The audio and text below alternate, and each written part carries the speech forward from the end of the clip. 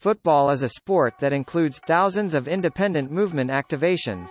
Football is a branch that is based on aerobic energy and includes anaerobic short and explosive movements.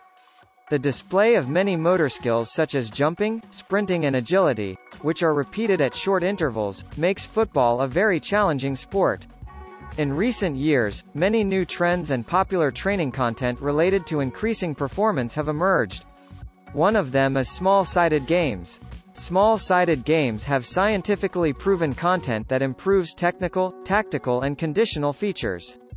Today we will share with you a recent scientific study. We will examine the physiological and technical responses of amateur and professional football players to narrow field games.